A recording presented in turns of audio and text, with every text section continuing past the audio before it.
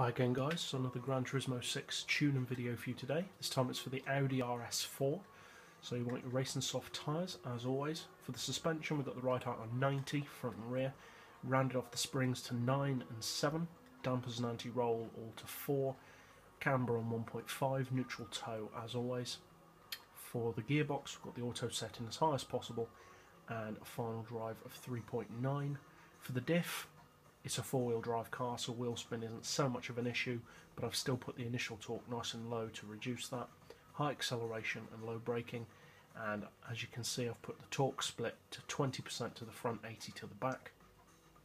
You want all your power upgrades obviously, and I don't actually have NOS on this car because I don't use it that much, but if you do plan on using it a lot I would recommend it. And weight loss obviously. Traction control you really don't need because, like we've said, it's an all-wheel drive car, so it's got a lot of grip, and especially with all-wheel drive cars it is a lot quicker if you don't use traction control.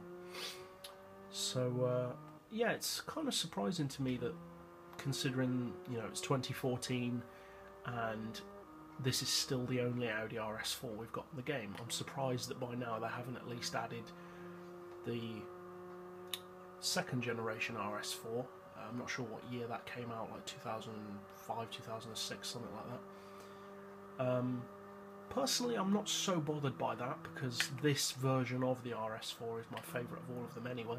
2.7 litre bi-turbo.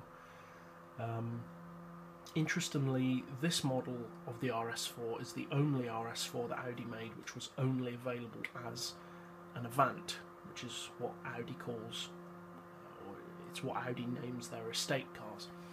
Which is a bit weird. I would have thought they'd have made an RS4 saloon as well. I know some people have made them, or have made like their own RS4 saloons out of tuned S4s, but obviously, officially, I don't believe Audi ever made any RS4 saloons of this generation. But yeah, it's a pretty quick car, especially considering it's a wagon. Has a cruising speed of about 250.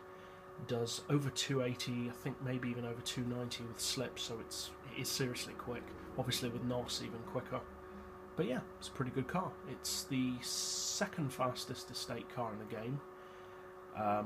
Actually no it's not. The RS6 is the quickest, but the old generation RS6 is also quicker, so it's the third quickest estate in the game I believe. So yeah, hopefully this tune setup helps, and as always, thanks for watching.